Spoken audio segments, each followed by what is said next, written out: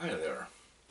Um, it's always difficult sometimes to try to find the writer's voice, and also at times to try to see the most often asked questions, such as where do you come up with some of your stories?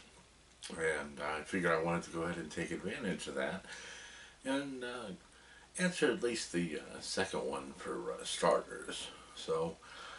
As you can tell by the opening piece here, my library is quite extensive. I will be the first one to admit that I am an extreme bibliophile. I normally read at least 4 books a month, all of mixed genres and varying subjects, just to keep the interest flowing and also just to see what in particular could possibly be adapted into either a short story or a script. And of course, that's also opened up a few other creative opportunities along the line as well too. I mean, besides the most important one, which is meeting other authors and other creative individuals. Um, but going back to my own works, uh, what does this mean for you, the audience? Well, that's actually very simple.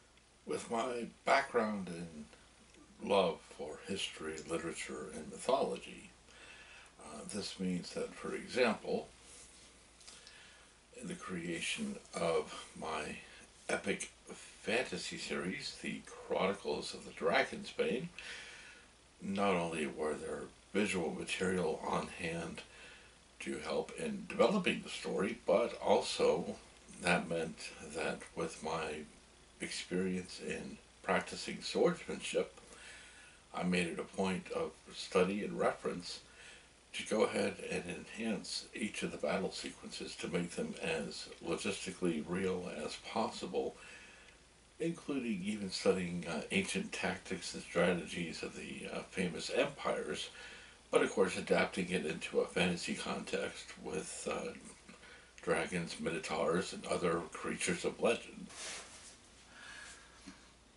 Over the years, I've been called a lot of different titles: eccentric, oddfellow, the weird one. Um, Others have actually dubbed me with a very, very appropriate title that I actually do hold with high esteem, as it's one of my other favorite TV and comic strip characters, and that's this gentleman right here, um, Gomez Adams. So, just like the Adams family, my house is literally a virtual museum. You got to go through and take a little walk through certain areas, and there's all random bits and goodies, tidbits, relics, nestled in between all the other books of my library. Each one a facet of my own interest, each, sometimes having its own backstory and its own story tied to a project that I'm working on. And that's just one of the fun little things that kind of makes me who I am. And of course, makes a lot of bookstore and antique shop owners equally just as happy as well.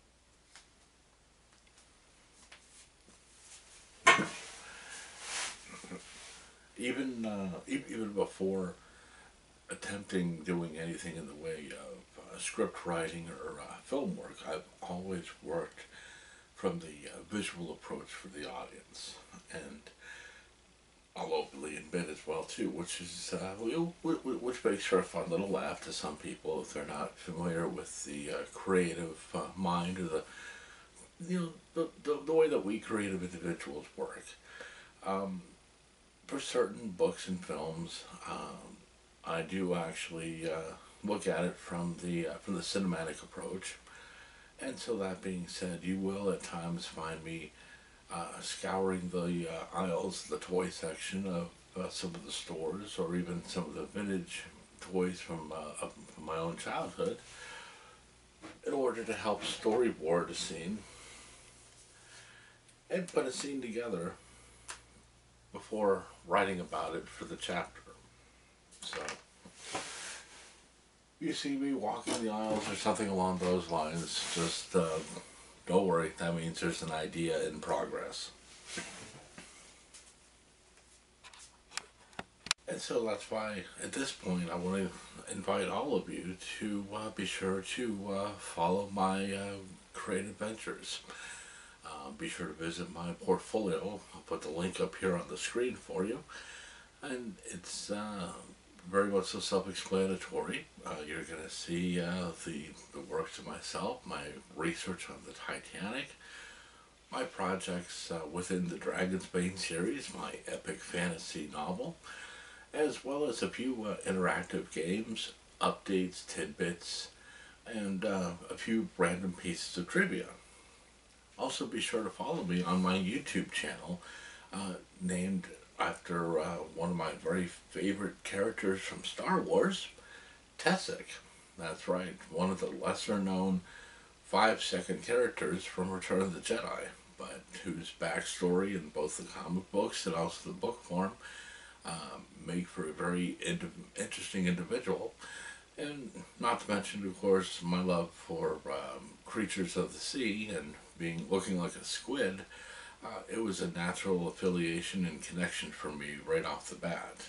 So, of course, that particular channel, you don't always expect to see anything in terms of writing all the time or things of that nature, because you will find a few other random goodies in between. Side projects, attempts at voiceover comedy, parody videos, and my late night hobby when I'm not reading, or also when all the ideas have kind of festered out for a bit. You'll find a few uploads of me just tinkering on the PlayStation and just relaxing. But if you're a gamer, consider it an opportunity to have tips on how to get through certain points on each individual title. But in any event, if you do decide to go that route, definitely be sure to like and subscribe, because you never know when there's going to be a new idea that's going to pop up that just might come into play. So, on that note, ladies and gentlemen, thank you very much for spending some time with me. And now it's time for me to go back to the writing.